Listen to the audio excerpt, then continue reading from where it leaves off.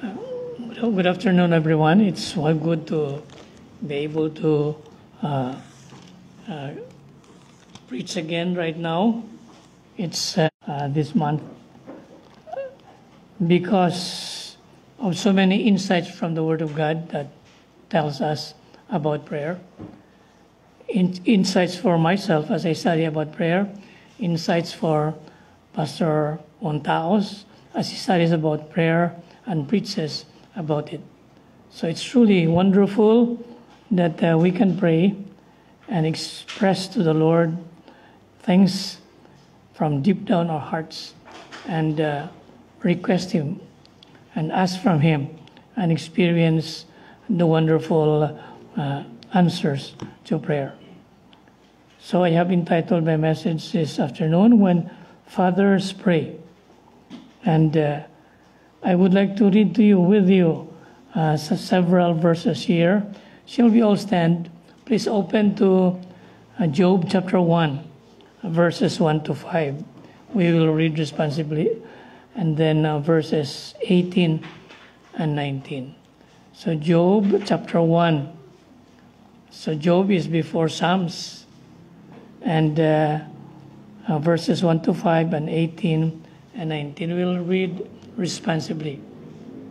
There was a man in the land of Uz, whose name was Job, and that man was blameless and upright, and one who feared God and shunned evil.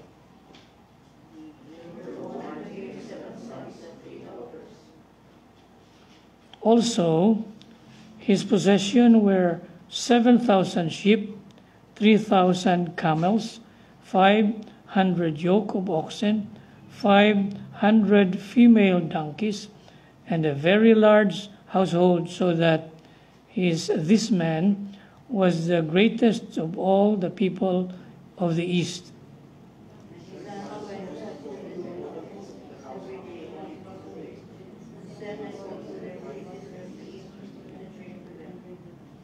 So it was, when the days of feasting ran their course, that Job would send and sanctify them, and he would rise early in the morning and often offer burnt offering according to the number of them all.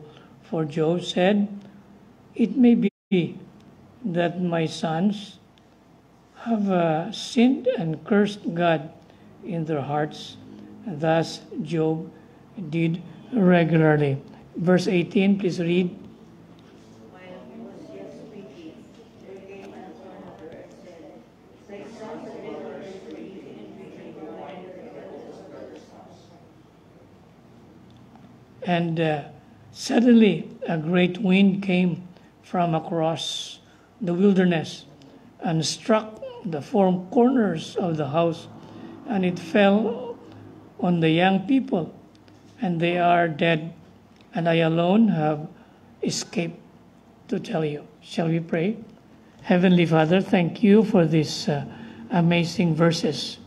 Though they seem a great calamity, but they have an important teaching about prayer for us. So speak to us, to your servant, and to the mind and power of the Spirit. In Jesus' name, amen. Please be seated. It's amazing to continue to study about prayer. And as I said, we should, like our theme for the month, praying with fervent zeal. So the last 2 weeks, have you been praying with zeal that is truly fervent, very enthusiastic, and very warm before the Lord, because prayer is very important? And as we think about that, let us also remember just 2 weeks ago, 2 Sundays ago, was Pentecost Sunday. And Pentecost Sunday was a celebration of the church praying in Acts chapter 2. And while they were praying, the power of the Spirit came upon them. And there was a great mighty wind from the Spirit of God that fell upon them, and they were filled by the Spirit. And since that time until now, all people of God in the Church of Jesus Christ have the privilege of being filled with the Spirit as they develop the relationship of being right with God. So I hope this month has challenged us to really pray with fervent zeal before the Lord. So because of these thoughts about fathers, this week and next week it will be Father's Day. So I will bring to you an important message. I have entitled this, When Fathers Pray. So what happens when you as a father, I as a father will pray for our children, our family, and our people? What will happen? So there are two things I would like to bring up to you. Prayer of Job. So we now focus on the man Job. And so this man lived many years ago. He was in the world some more than 2,000 years ago, 2,800 years ago. And during the time of, sometime also during the time of Abraham. And he lived in the land of Uz. I think if I ask you, if you know where the land of Uz is in the world map, you will have a hard time looking for it. But the land of Uz is somewhere here near the Persian Gulf. So you remember, if you remember, there is the map of Israel. So in the Israel is in front is Mediterranean Sea, and in the middle of Israel is the Dead Sea and the Jordan River. So you go down the Sinai Peninsula, and then beyond that is Saudi Arabia. And there, besides Saudi Arabia and Iran and Iraq area, is the Persian Gulf that goes towards the Indian Ocean. And somewhere there in that area, among these countries that are there, is this land of Uz. So who knows, someday you can be a tourist or work there in the Middle East. Maybe you work there near the Persian Gulf, and for sure you will find the land of Uz, the land of the man called Job. So it's a very real place but rarely seen in the world map. You only see it in the ancient map, the land of Uz. And the man named Job lived there. So here in the story, we were starting to read in chapter 1, Job and his 7 children and 7 sons and 3 daughters were born to him. And since they were children of a millionaire, Job during that time, he was not only a millionaire, he was billionaire in our standard today. Billionaire na siya karon. So like in the Philippines, the Ayalas. Ayalas in the Philippines are listed among the billionaires of the world. So that was the category of Job during that time. And imagine how rich he was, many more than 2,000 or 3,000 years ago, his possessions. It's given here 7,000 sheep. Imagine that. And 3,000 camels. So 3,000 camels would be equivalent maybe to 3,000 cars today. One camel, one car. Grabe, no? And then 500 yoke of oxen. Yan ang nagapanganak. So nagadaghan pagid ang iyang mga baka. 500 female donkeys. So nagadaghan pagid ang mga donkey. So the donkey maybe today would be equivalent to pick up. Pila ka buok ang mga pick up ni Job. And then a very large household. So it so happened that he had 7 sons with 3 daughters. And because they were sons of a billionaire, 4,000 or 5,000 years ago, they were always having parties. They were very rich, inviting their friends to enjoy with them. And Job would send and sanctify them because he was a believer in God. He was always particular with his children being cleansed by the blood of their sins, and that they must always live holy lives, though they are young, and always love to have parties, but he wanted them to love God and worship Him. So every morning he would rise up early to offer burnt offering according to the number of his children, so that the Lord will cleanse their sins with the blood. And Job said, "It might be that some of my sons have sinned and cursed God in their hearts." So thus Job did regularly. And I don't know if you are familiar with the rest of the story, but according to the next verse there in chapter 6, God went up to the throne of God, and God said, "Oh, so how are you? Have you found anything in the world?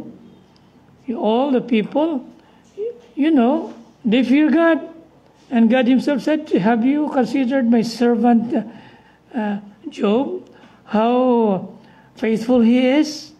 And so I have blessed him. He has become a billionaire, and he is very faithful in the Lord." So Satan, according to the story, despised what the Lord said. He just told, "Well, you bless him. That's why he's faithful." And so the Lord said, "So what do you think?" Satan said, "Well, you take away his billions and the joy of his life, his children, and I tell you, Job will curse you." So that was now the setting, a terrible, terrible story that I don't know how many times it is repeated again and again throughout history. There in the halls of the palace of God in heaven, how many times Satan would go there and accuse Christians, pastors, churches, and you and me. I don't really know how many times Satan, there are billions of believers throughout history, and I believe billions of times Satan through history has gone up to heaven before the throne of God to accuse you and me or any Christian in the past, in the present, and in the future. And so the Lord said, "Okay, you're free to do that. You do that to them." So in one day, you read the story, I will not explain them to you, but all these things, in one day, 7,000 sheep gone, 3,000 camels gone, 500 yoke of oxen gone, 500 female donkeys gone, and large household. Some were involved in the killings of these riches of Job. Well, did that really happen in one day? I don't know if what good no one day. But siguro within the week, no? Sunod-sunod ang ang mga calamity ni Job. Ang samot pag yun, because their children were having a party in the eldest brother's house. I just remember the word house. Because during those times, 3,000 to 5,000 years ago, there were no houses, only tents. So how come that Job's family had houses? Well, I think during the time about 3,000 to 5,000 years ago, only the rich people, I mean kings and nobles, could afford to have a house. The rest, they had tents during those times, many, many years ago. So that means Job was very rich because his children live in a house. So during that time when you build a house, it's just like building a palace today. Pila bilang bilis ang isang palace today if you build one, isang mansion. So only billionaires could afford that thousands of years ago. But anyway, very sad story because, one day, according to the story. So maybe several days, not really one day, literal, but within the days of the great trial. So they are all gone. So letter B here in my outline,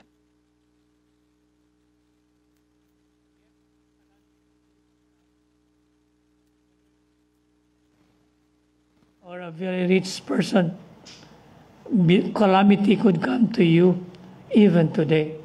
So be careful not to put our hearts on our possessions and our riches because they can be gone anytime. So this period of calamity since last year, daghan ng mga milyonaryo nawala ilang mga milyon, di ba? Many businessmen have become poor because of the calamity. Many big businesses were kanyat lang.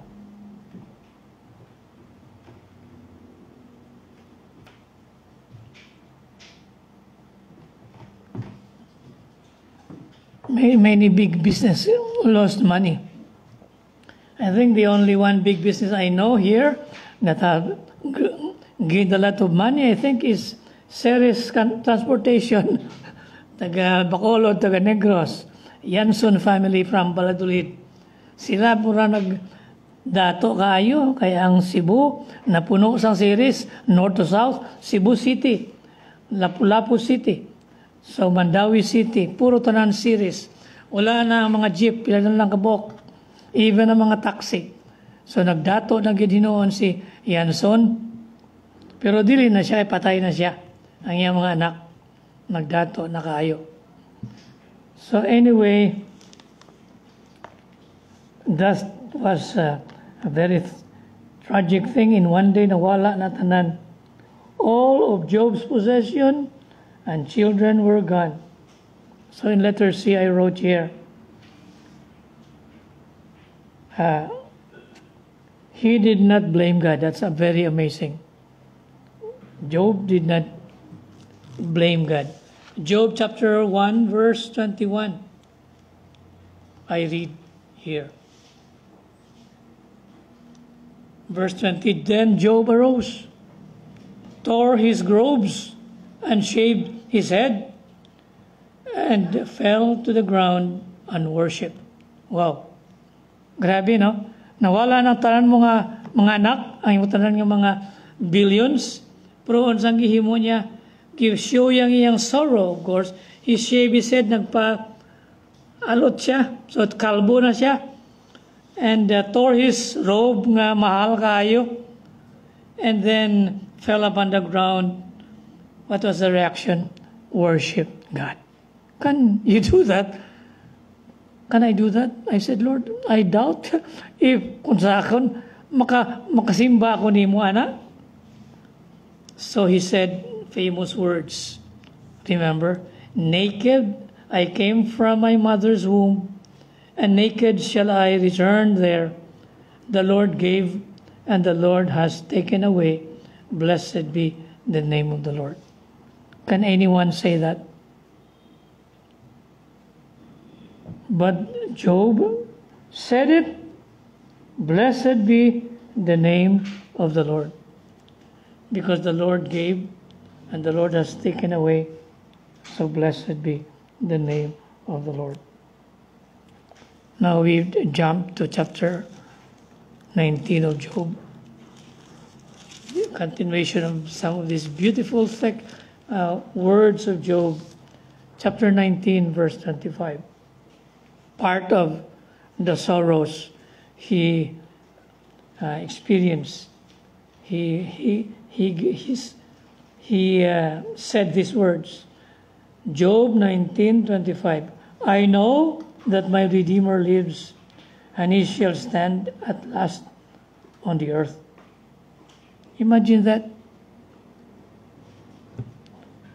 For all his riches that has gone, he said, the Lord will redeem me. He's my Redeemer. More than that, he's the Redeemer of my soul. And he shall stand at the last on the earth. And then continue, verse 26. And after my skin is destroyed, this I know, that in my flesh I shall see God. You know, during this time, naghubo si Job, no? And then, tubuan sa tanan nga katulang niya nga body. And then, ang tanan nga dust, among gibutang niya sa body. And so, he said, after my skin is destroyed, so grabe man ang allergy sa iyang skin as a result of his great sorrow, and that in my flesh someday I will see God. This is hope. He said, someday I will live again in a better skin and better health, better body. And then verse 27, whom shall I see for myself? And my eyes shall behold, and not another. How my heart yearns within me. Verse 27, he said here, my eyes shall behold God someday. And he longs to behold God someday. So here is a very, very important challenge and lesson for me and to all of us. When we have great trials like Job, and then we lose all our children, our loved ones, all dead, we are the only one left. God, could we pray like Job? The Lord has given and the Lord has taken away. Blessed be the name of the Lord. So maybe not one of us has experienced that yet. Wala pa. So don't worry about the pains and the troubles of your life. Wala ka pa kaabot sa mga trial ni Job? Wala pa. So you have no reason to complain. Magreklamo kita sa Ginoo, Lord, sobra-sobra man ang kasakit niya gihatag mo sa ako. No? So, remember what Job said. I came to the world naked, and I will go out of the world naked. But blessed be the name of the Lord, because everything I have belongs to the Lord. So here is a very, very great, important prayer. Can we pray like that when times of great trouble and sorrow come to our lives? Can we still pray? In fact, in one of the verses here, the wife of Job said, well, the only thing you can do is curse God and die. Mura isa ka tao na ingon ba nga, para makapatas ka lang gamay. Pakawala uton mong Ginoo, para makabawas ka gamay. Pwede ka makabawas sa Ginoo for all the pain and the sadness and the terrible experiences you have? No. We have no reason to take revenge upon God, because everything that God does is for our good. So, just like Job, we continue to pray. So Job, he said, blessed is the name of the Lord. The Lord gave and the Lord took away. Blessed be the name of the Lord. So what did he do? He Nagyukbo siya sa Ginoo. And then praised Him and thanked Him. So what a man, what a great faith. So when great trials come to our lives, even this pandemic today, wala pa ta nakaabot sa katunga sa trial ni Job, di ba? Wala pa. So let us be ashamed of our sins and our pride before the Lord and humble before Him and thank Him because He is really good. But there is still another one here. Second, the prayer of Paul for Christians in Rome. So Job continued to pray, and we know the story. At the end of the life of Job, the Lord restored all his millions, his billions, his herds was restored to him. And he had 7 sons, very, very handsome and wonderful sons. And again, he had 3 wonderful and the most beautiful daughters any man could have. Very, very beautiful daughters that the Lord had given to Job. Because he never stopped believing the Lord. And you know what are the names of his children? Some of our Christian daughters have this name. Jemima. Oh, anak ni Job to, si Jemima. And then Kesha. And then Karen Hapok. Ang Karen Hapok daw murag di kayo lami nga pamanawon, no? Kinsa sa inyo nakadungog kami babae ang ngalan si Karen Hapok. Pwede nga Karen, but not Hapok. Nga nung naghapok na siya. But anyway, they were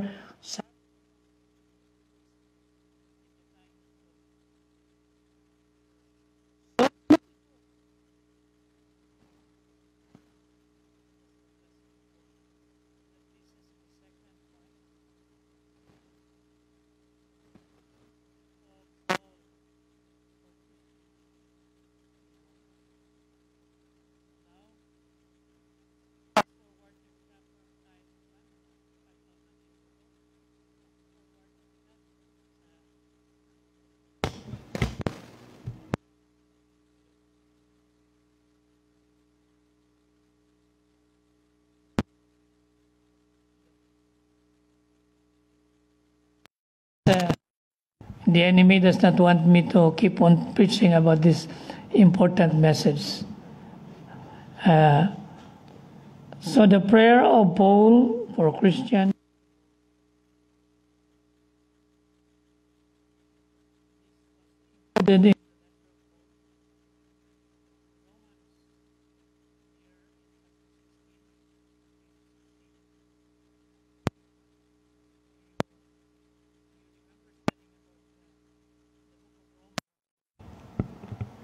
It was written by Paul during the 3rd missionary journey from Corinth. So Corinth to Rome, if you draw a straight line, it's about 1,050 kilometers away. So Paul was far away from Corinth, but he wrote a letter to the brethren in Rome. By the way, si Apostle Paul was never recorded in the Bible to have gone to Rome. Ulagi siya kaabot sa Rome. That's why nobody could claim that Paul was the first pope. Because Paul was never in Rome. Hindi siya pwede makapapa dito kaya wala siya kadto sa Rome. So anyway, in this period, 56 AD, during the end of his missionary journey, he wrote this important letter to people of Rome.